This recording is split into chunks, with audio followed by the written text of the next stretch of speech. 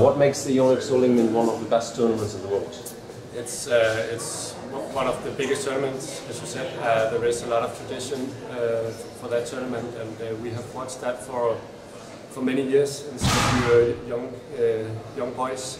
So that means a lot for us. There's a lot of Danish crowd over there, so we enjoy every match at All England. So we look forward for this year's All England also. And what are your goals for the YONEX All England?